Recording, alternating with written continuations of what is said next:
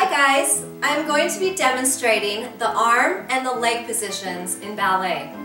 We are going to work in first position, elbows are up, chest is lifted, hands go directly in front of the rib cage, hold a big beach ball. We are also going to work in second position. Second position, the elbows still lead, stretch the wrist, lift the elbows up and engage the back muscles. Another position we are going to work in is low fifth.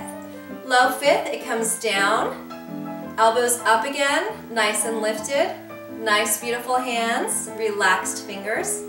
And fifth position, arms are going to come up above the head, make sure the shoulders do not shrug up and your elbows are lifted. To work in the feet position, I'm going to demonstrate.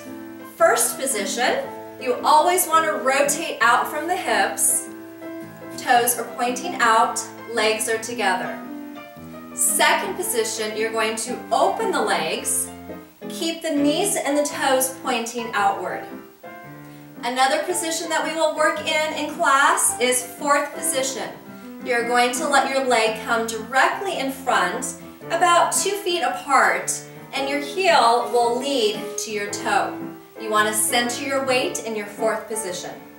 And last, fifth position. Heel to toe, heel to toe. Squeeze the legs, make sure to keep your tailbone down, and always think of beautiful ballet posture. Good luck!